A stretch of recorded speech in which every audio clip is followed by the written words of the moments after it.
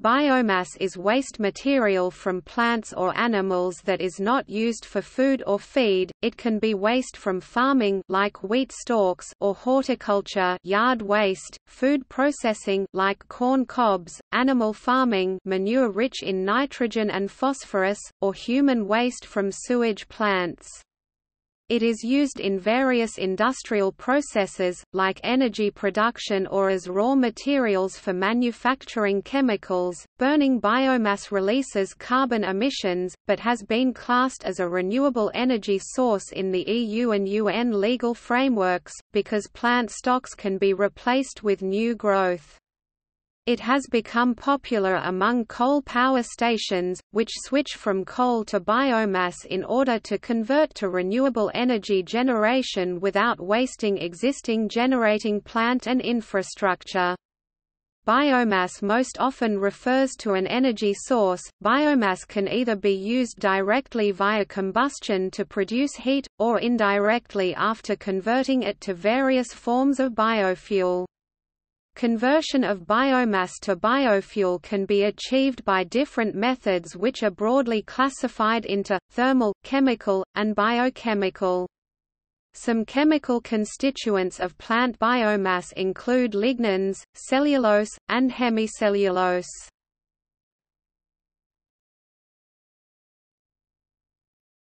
Topic: Sources. In terms of how biomass is used as fuel, percentages were gathered in the United States of 2016. 5% is considered primary energy in the U.S., making up that 5% of primary energy. About 48% comes from biofuels, mostly ethanol, 41% from wood-based biomass, and around 11% from municipal waste. Historically, humans have harnessed biomass-derived energy since the time when people began burning wood to make fire. Even in 2018, biomass is the only source of fuel for domestic use in many developing countries. Biomass is all biologically produced matter based in carbon, hydrogen and oxygen. The estimated biomass production in the world is 104.9 petagrams, 104.9 times 1015 grams, about 105 billion metric tons of carbon per year, about half in the ocean and half on land. Wood remains the largest biomass energy source today. Examples include forest residues such as dead trees, branches and tree stumps, yard clippings, wood chips and even municipal solid waste. Wood energy is derived by using lignocellulosic biomass, second-generation biofuels, as fuel. Harvested wood may be used directly as a fuel or collected from wood waste streams to be processed into pellet fuel or other forms of fuels. Biomass also includes plant or animal matter that can be converted into fibers or other industrial chemicals, including biofuels. Industrial biomass can be grown from numerous types of plants, including miscanthus, switchgrass, hemp, corn, poplar, willow, sorghum, sugarcane, bamboo, and a variety of tree species, ranging from eucalyptus to oil palm oil. Based on the source of biomass, biofuels are classified broadly into two major categories. First-generation biofuels are derived from sources such as sugarcane and corn starch. Sugars present in this biomass are fermented to produce bioethanol, an alcohol fuel which can be used directly in a fuel cell to produce electricity or serve as an additive to gasoline. However, utilizing food-based resources for fuel production only aggravates the food shortage problem. Second-generation biofuels, on the other hand, utilize non-food-based biomass sources such as agriculture and municipal waste. These biofuels mostly consist of lignocellulosic biomass, which is not edible and is a low-value waste for many industries.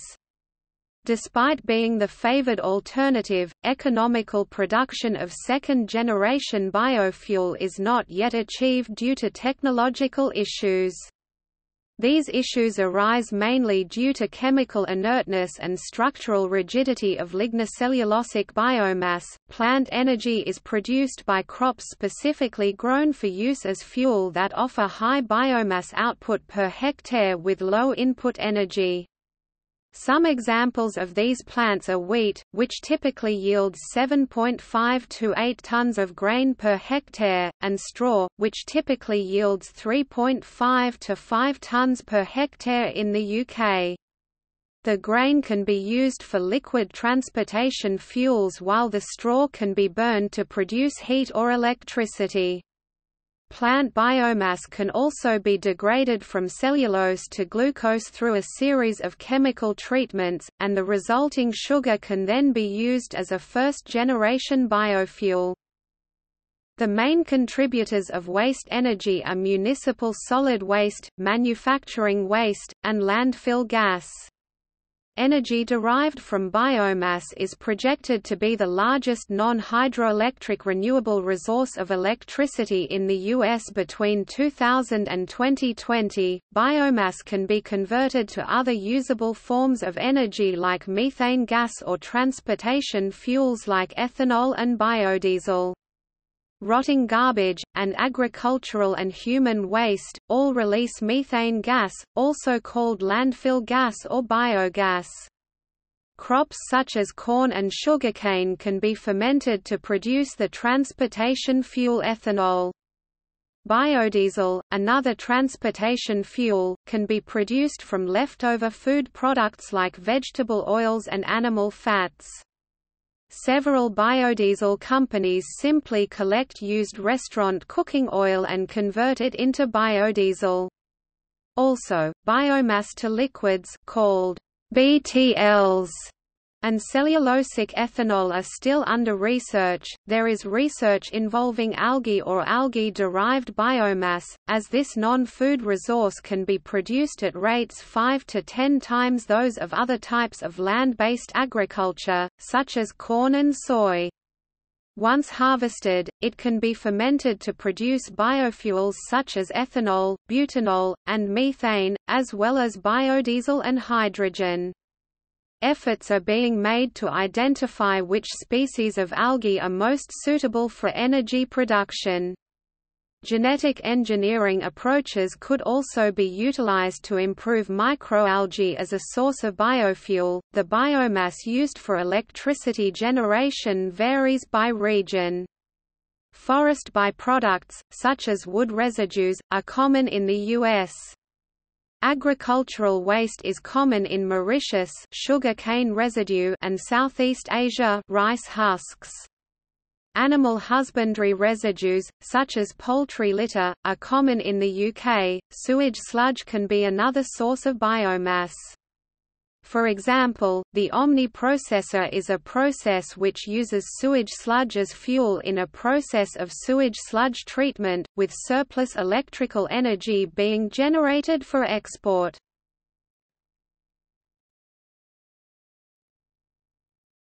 Topic: Comparison of total plant biomass yields, dry basis.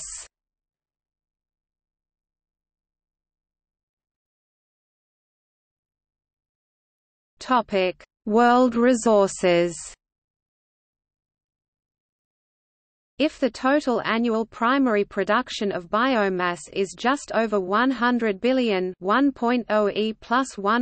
tons of carbon per year, and the energy reserve per ton of biomass is between about 1.5 times 103 and 3 times 103 kilowatt-hours, 5 times 106 and 10 times 106 BTU, or 24.8 terawatts average, then biomass could in principle provide 1.4 times the approximate annual 150 times 103 terawatt-hours required for current world energy consumption.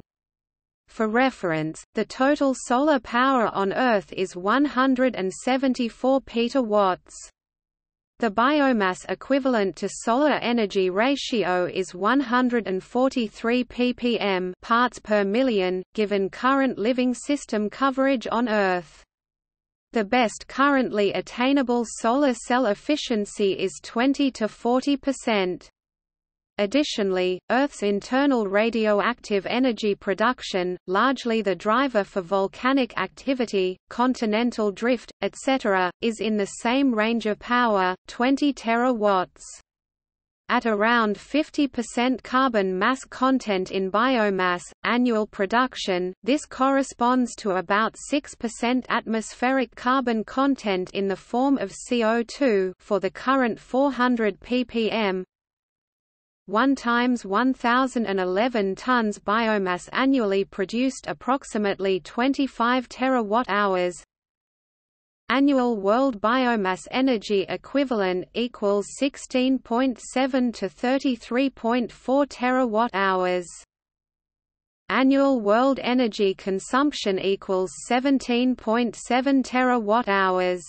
On average, biomass production is 1.4 times larger than world energy consumption.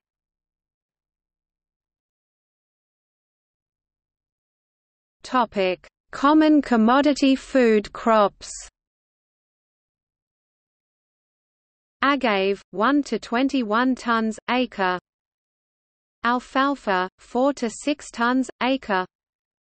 Barley, grains 1.6 to 2.8 tons acre, straw 0.9 to 2.5 tons acre, total 2.5 to 5.3 tons acre. Corn, grains 3.2 to 4.9 tons acre, stalks and stovers 2.3 to 3.4 tons acre, total 5.5 to 8.3 tons acre. Jerusalem artichokes, tubers 1 to 8 tons acre, tops 2 to 13 tons acre, total 9 to 13 tons acre. Oats, grains 1.4 to 5.4 tons acre, straw 1.9 to 3.2 tons acre, total 3.3 to 8.6 tons acre. Rye, grains 2.1 to 2.4 tons acre, straw 2.4 to 3.4 tons acre, total 4.5 to 5.8 tons acre.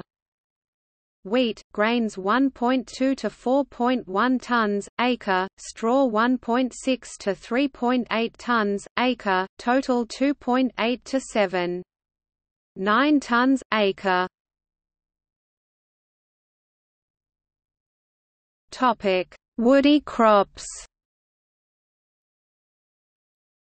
Oil palm, fronds 11 ton acre, whole fruit bunches 1 ton acre, trunks 30 ton acre. Topic: Not yet in commercial planting. Giant miscanthus, 5 to 15 tons acre. Sun hemp, 4.5 tons acre. Switchgrass, 4 to 6 tons acre. Topic: Genetically modified varieties.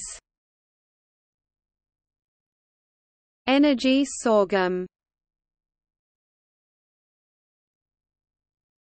Topic: Biomass conversion.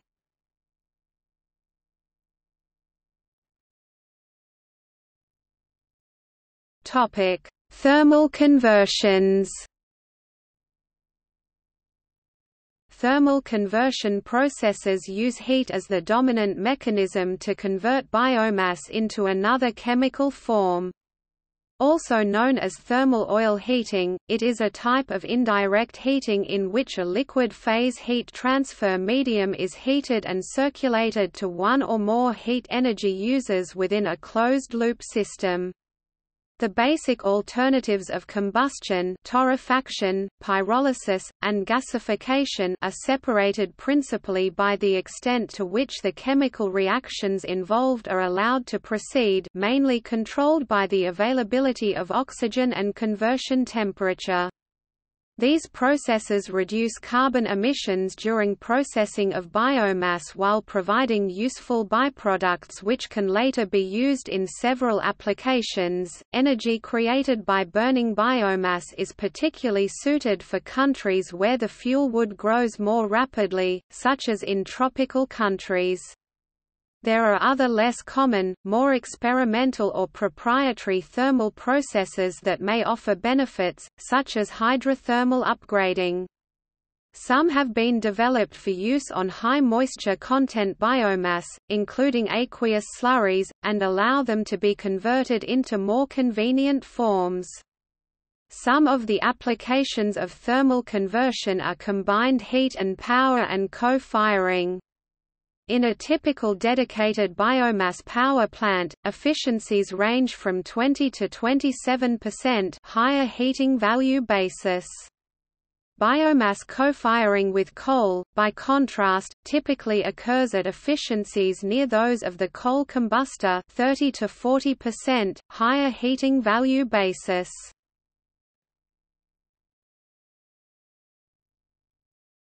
Topic: Chemical conversion. A range of chemical processes may be used to convert biomass into other forms, such as to produce a fuel that is more conveniently used, transported or stored, or to exploit some property of the process itself. Many of these processes are based in large part on similar coal-based processes, such as Fischer-Tropsch synthesis, methanol production, olefins ethylene and propylene, and similar chemical or fuel feedstocks.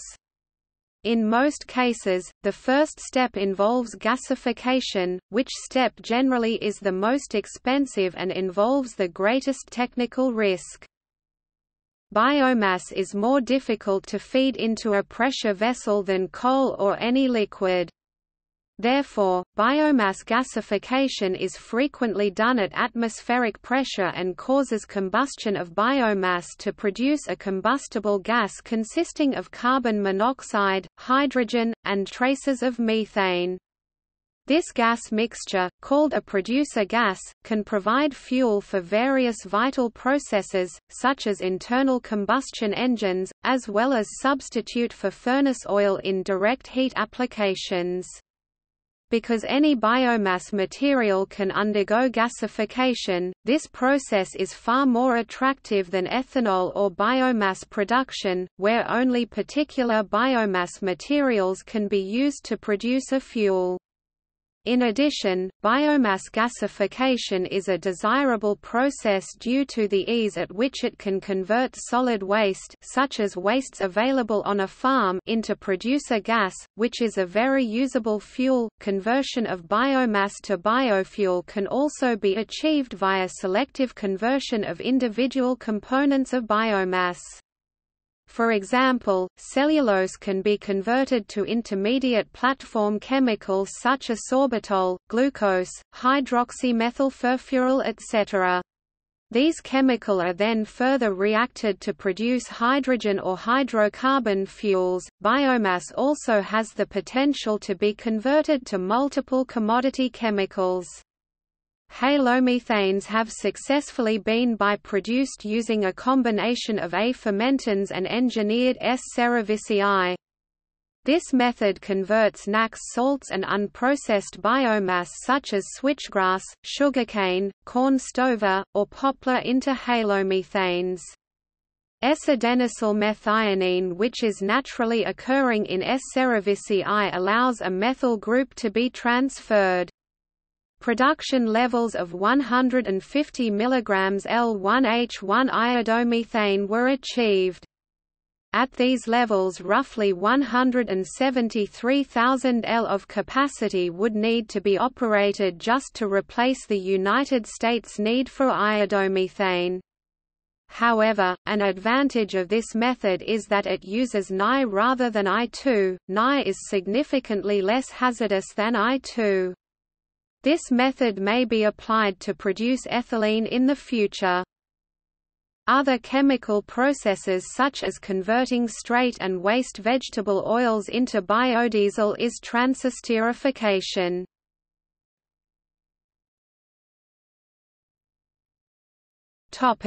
Biochemical conversion. As biomass is a natural material, many highly efficient biochemical processes have developed in nature to break down the molecules of which biomass is composed, and many of these biochemical conversion processes can be harnessed. Biochemical conversion makes use of the enzymes of bacteria and other microorganisms to break down biomass into gaseous or liquid fuels, such as biogas or bioethanol. In most cases, microorganisms are used to perform the conversion process, anaerobic digestion, fermentation, and composting. Glycoside hydrolases are the enzymes involved in the degradation of the major fraction of biomass, such as polysaccharides present in starch and lignocellulose. Thermostable variants are gaining increasing roles as catalysts in biorefining applications in the future bioeconomy, since recalcitrant biomass often needs thermal treatment for more efficient degradation. Some examples in today's processing include the production of monosaccharides for food applications as well as use as a carbon source for microbial conversion into metabolites such as bioethanol and chemical intermediates, oligosaccharide production for prebiotic nutrition applications and production of surfactants alkyl glycoside type.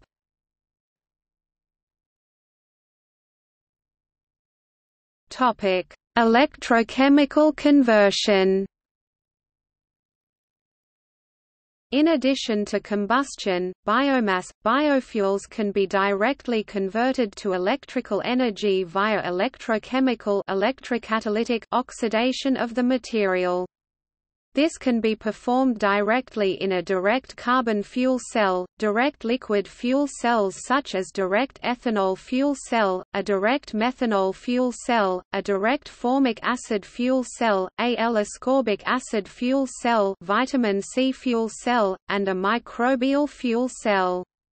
The fuel can also be consumed indirectly via a fuel cell system containing a reformer which converts the biomass into a mixture of CO and H2 before it is consumed in the fuel cell.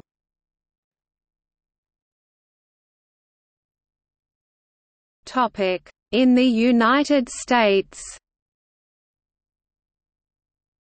the biomass power generating industry in the United States consists of approximately 11,000 megawatts of summer operating capacity actively supplying power to the grid, and produces about 1.4% of the U.S. electricity supply. Public Service of New Hampshire, later merged with other companies into Eversource, in 2006 replaced a 50 megawatts coal boiler with a new 50 megawatts biomass boiler at its Schiller Station facility in Portsmouth, New Hampshire. The boiler's biomass fuel is from sources in NH, Massachusetts and Maine. Currently, the New Hope Power Partnership in Palm Beach County, Florida is the largest biomass power plant in the U.S. The 140 MW facility uses sugarcane fiber bagasse and recycled urban wood as fuel to generate enough power for its large milling and refining operations as well as to supply electricity for nearly 60,000 homes. In Vermont in 2017, biomass cost $85 per megawatt, and wholesale electricity was about $25 a megawatt, making biomass more expensive, particularly when compared to fracked natural gas.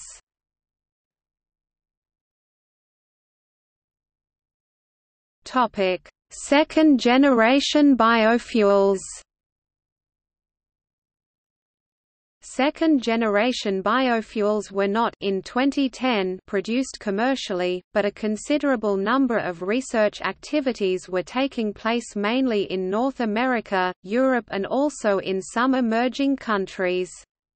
These tend to use feedstock produced by rapidly reproducing enzymes or bacteria from various sources including excrement grown in cell cultures or hydroponics. There is huge potential for second-generation biofuels, but non-edible feedstock resources are highly underutilized.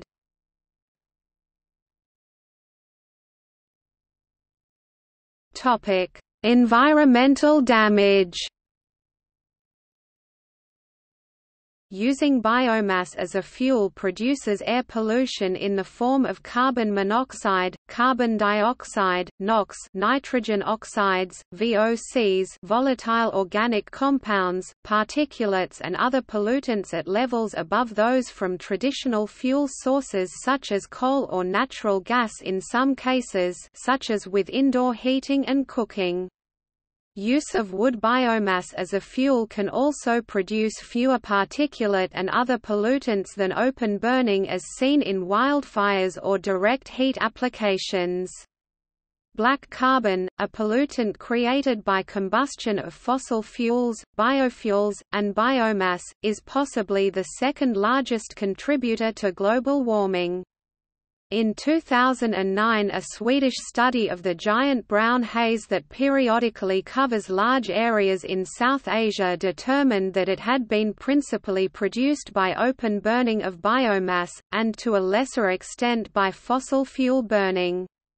Researchers measured a significant concentration of 14C carbon-14, which is associated with recent plant life rather than with fossil fuels. Biomass power plant size is often driven by biomass availability in close proximity, as transport costs of the bulky fuel play a key factor in the plant's economics.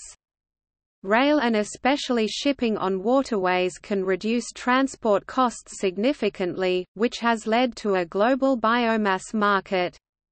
To make small plants of 1 MWEL economically profitable, those power plants need to be equipped with technology that is able to convert biomass to useful electricity with high efficiency, such as AUK technology, a cycle similar to the water-steam power process just with an organic working medium. Such small power plants can be found in Europe. On combustion, the carbon from biomass is released into the atmosphere as carbon dioxide (CO2). The amount of carbon stored in dry wood is approximately 50% by weight.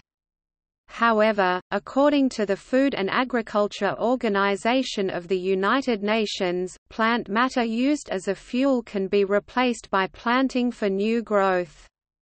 When the biomass is from forests, the time to recapture the carbon stored is generally longer, and the carbon storage capacity of the forest may be reduced overall if destructive forestry techniques are employed. Industry professionals claim that a range of issues can affect a plant's ability to comply with emissions standards. Some of these challenges, unique to biomass plants, include inconsistent fuel supplies and age. The type and amount of the fuel supply are completely reliant factors. The fuel can be in the form of building debris or agricultural waste, such as removal of invasive species or orchard trimmings. Furthermore, many of the biomass plants are old, use outdated technology, and were not built to comply with today's stringent standards. In fact, many are based on technologies developed during the term of U.S. President Jimmy Carter, who created the United States Department of Energy in 1977. The U.S. Energy Information Administration projected that by 2017, biomass is expected to be about twice as expensive as natural gas, slightly more expensive than nuclear power, and much less expensive than solar panels. In another EIA study released, concerning the government's plan to implement a 25% renewable energy standard by 2025, the agency assumed that 598 million tons of biomass would be available, accounting for 12% of the renewable energy in the plan. The adoption of biomass-based energy plants has been a slow but steady process. Between the years of 2002 and 2012, the production of these plants has increased 14%. In the United States, alternative electricity production sources on the whole generate about 13% of power. Of this fraction, biomass contributes approximately 11% of the alternative production. According to a study conducted in early 2012, of the 107 operating biomass plants in the United States, 85 have been cited by federal or state regulators for the violation of clean air or water standards laws over the past 5 years. This data also includes minor infractions. Despite harvesting, biomass crops may sequester carbon. For example, soil organic carbon has been observed to be greater in switchgrass stands than in cultivated cropland soil, especially at depths below 30 cm (12 in). The grass sequesters the carbon in its increased root biomass. Typically, perennial crops sequester much more carbon than annual crops due to much greater non-harvested living biomass, both living and dead, built up over years, and much less soil disruption in cultivation.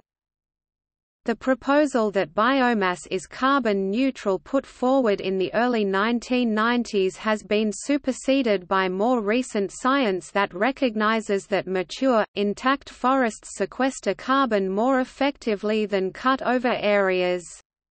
When a tree's carbon is released into the atmosphere in a single pulse, it contributes to climate change much more than woodland timber rotting slowly over decades.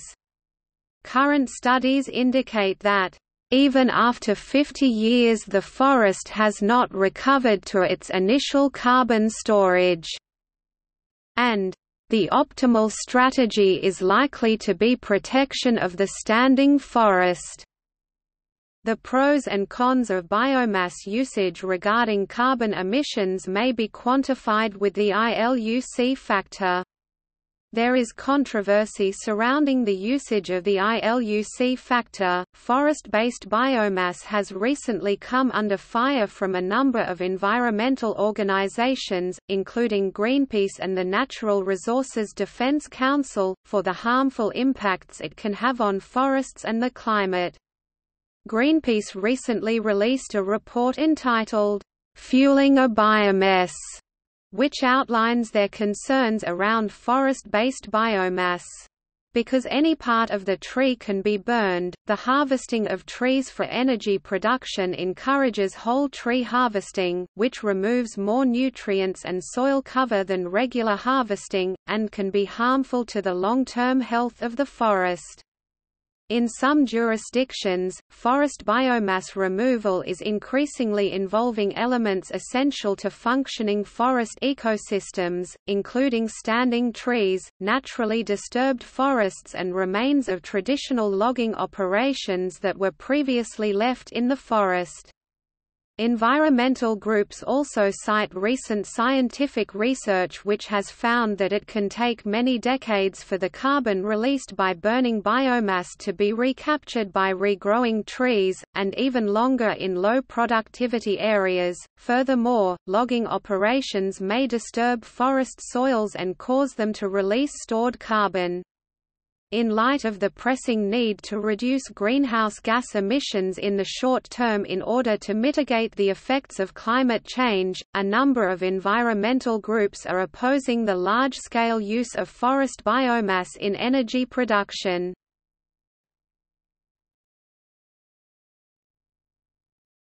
Topic: Supply chain issues.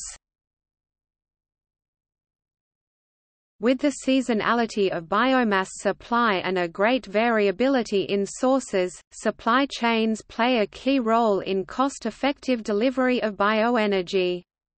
There are several potential challenges unique to bioenergy supply chains: technical issues, inefficiencies of the conversion processes, storage methods for seasonal availability, complex multi-component constituents incompatible with maximizing the efficiency of single-purpose use, high water content of many biomass feedstock, conflicting decisions, technologies, locations, and routes, complex location analysis, source points, inventory facilities, and production plants, logistic issues, seasonal availability leading to storage challenges and/or seasonally idle facilities, low bulk density and/or high water content making transportation of biomass less economical, finite productivity per area and/or time incompatible with the conventional approach to the economy of scale focusing on maximizing facility size, financial issues,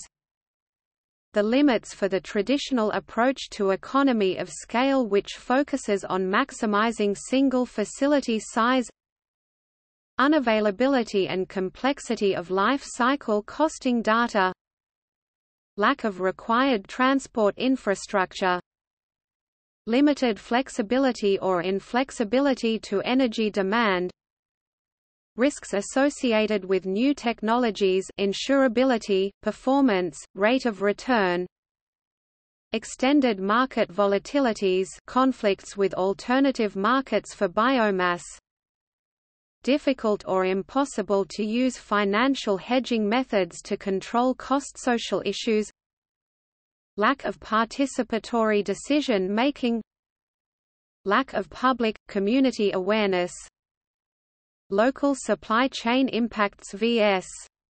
global benefits, health and safety risks, extra pressure on the transport sector, decreasing the aesthetics of rural areas, policy and regulatory issues, impact of fossil fuel tax on biomass transport, lack of incentives to create competition among bioenergy producers, focus on technology options and less attention to the selection of biomass materials, lack of support for sustainable supply chain solutions, institutional and organizational issues, varied ownership arrangements and priorities among supply chain parties, lack of supply chain standards, impact of organizational norms and rules on decision-making and supply chain coordination, immaturity of change management practices in biomass supply chains. See also